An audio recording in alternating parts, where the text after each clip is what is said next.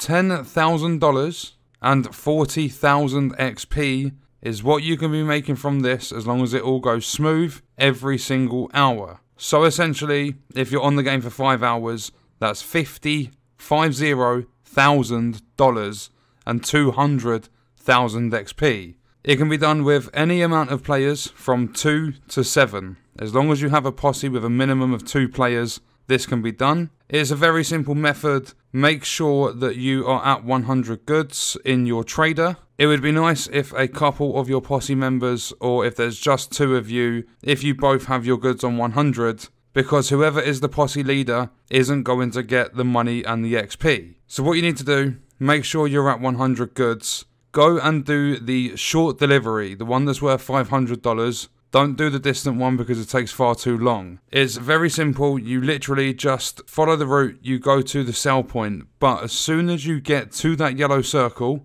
you need to make sure that the posse leader dashboards the game if you're on Xbox, or quits out of the game, whichever platform you're on. And basically what it's going to do is glitch.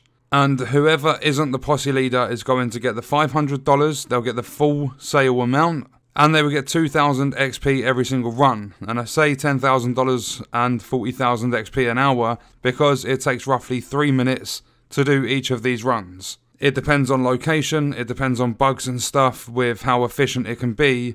But that's the rough sort of amount you're going to be getting. But that's literally all you do. You start your trader sale with the short delivery. You go to the point, whether there's bandits or not, that bit doesn't matter. But just make sure, if you're on Xbox, make sure you press your home button as you're going into the yellow circle, and as soon as you see that tick to say that the goods have been delivered, you quit out of the game and make sure you actually close the game down. So if you're on Xbox, you go to your dashboard, you press start, you go down to quit, and you press quit. And then every other player in your posse is going to get the full reward from that sale. And that's why I say make sure there's other people that have the goods as well, because you can rotate it. So say there's, as we were doing tonight, say there's me, Con, Average and Mike. I would start one up, get to the delivery location, dashboard it, quit the game. Then Con is going to start his posse, get Average and Mike in. Then when my game loads back up, I'm going to join the posse. We're going to start Con's one. Then you literally rotate through so that you're all making the money and getting the XP. Every 5 player levels, you're going to get a treasure map, so you'll get some gold as well. If you have the Outlaw Pass, you're going to go through ranks like there's no tomorrow.